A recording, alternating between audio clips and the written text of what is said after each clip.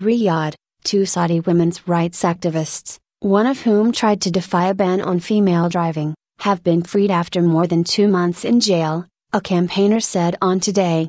Yes, Loujain is free, said the campaigner who spoke with Loujain Hathloul after she left prison. Hathloul just said that she's released and she's happy, said the activist, who did not give a name. Maysaa Alamoudi, detained at the same time as Hathloul, has also been let out of jail, her family confirmed, according to the activist who spoke with AFP. Peace be upon you, good people, Hathloul tweeted late yesterday.